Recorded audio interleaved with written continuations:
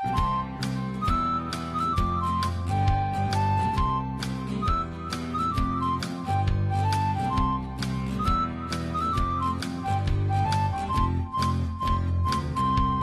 the Andy Griffith Show, Facts and Trivia, with your host, Bob Snap.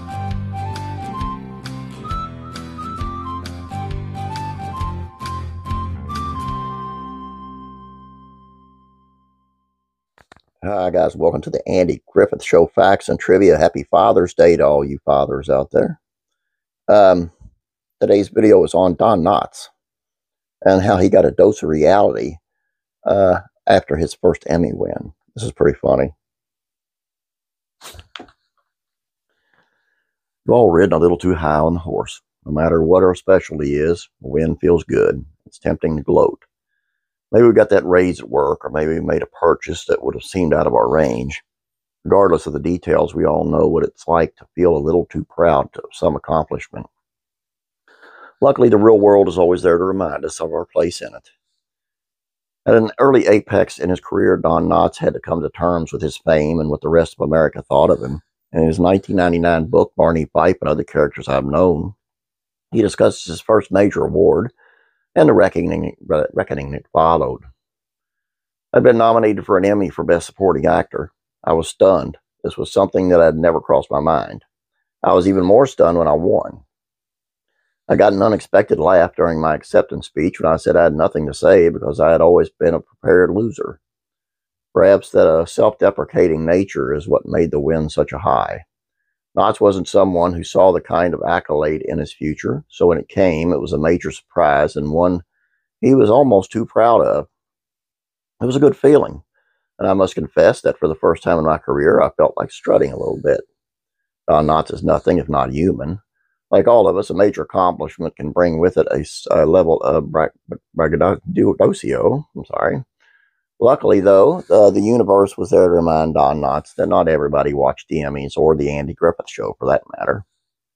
Next day, I decided to play golf, and I strutted my way over to the golf club. Why not? My picture was in the paper and everything. I was told there was a guy on the first tee looking for a game. I walked out to the tee and approached the stranger with my hand out.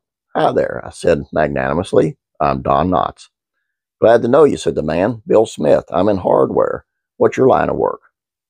Obviously, Smith's failure to recognize him took the wind out of Don Knotts' sails, but it was all for the better. Nobody likes a braggart. "I made a note never to strut," wrote Don Knotts. I thought this was funny, and I'm hoping it gets a lot of views because this is worth watching, I think. Lesson learned.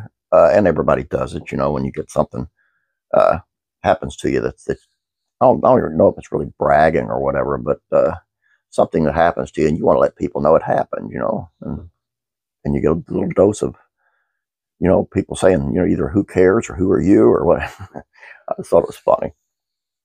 Anyway, classic TV facts, trivia, classic rock and country music facts, trivia, faith and entertainment will be back tomorrow. Classic rural comedies. Facts and trivia is on Raymond Bailey of the Beverly Hillbillies, played Mr. Drysdale, and how before he played Mr. Drysdale, the banker, on the Hillbillies, he was a banker in real life. So y'all check that out. Make sure you subscribe if you have not yet. Please like this video. Thank you very much. And please share it out because I really think people would get a little laugh out of this. And I don't belly laugh or anything, but a good little chuckle. And it might make someone's day. You guys have a great day. Like I said, again, happy Father's Day to all the fathers out there. Have a great day with your families. God bless, and I'm praying for you and with you.